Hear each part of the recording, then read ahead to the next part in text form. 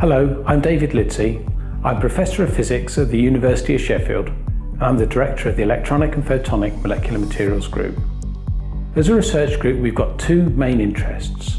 One is in the development of photonic devices based on thin films of carbon-based semiconductors, and the second is the development and optimization of third-generation photovoltaic devices.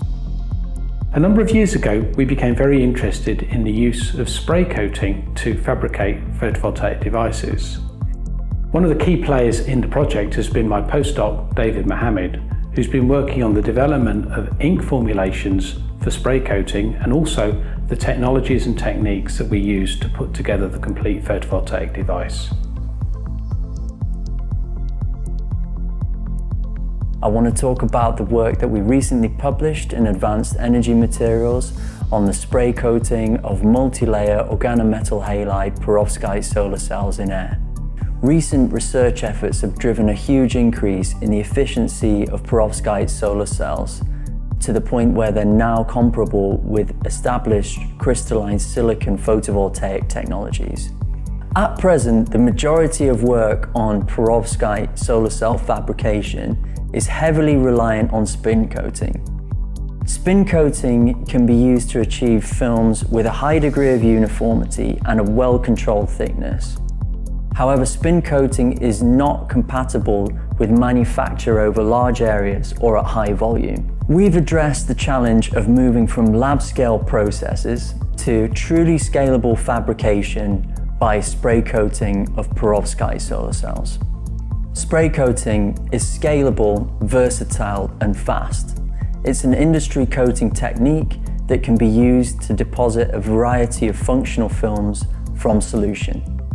In our report, we use spray coating to fabricate inverted perovskite solar cells in which all of the solution process layers, P.PSS, perovskite, PCBM, are prepared by ultrasonic spray coating. Importantly, we achieve deposition speeds that are 10 times faster than those reported by Dr. Blading, which highlights the commercial relevance of spray coating in high-volume perovskite solar cell manufacture.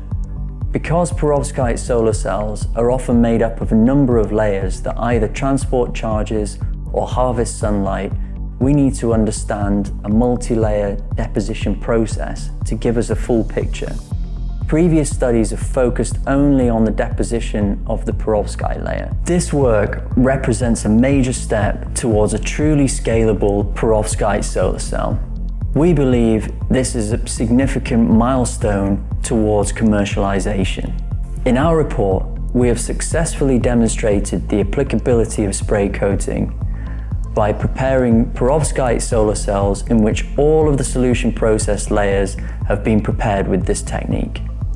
Overall, our all-spray cast perovskite solar cell has an average efficiency of 7.1% and a peak efficiency of 9.9%, which is somewhat lower relative to spin cast devices. This reduction in efficiency is due to lower surface coverage and reduced uniformity of the perovskite layer. This work is a significant advance on earlier findings, and as far as we are aware, it is the first example of an all-spray coated perovskite solar cell.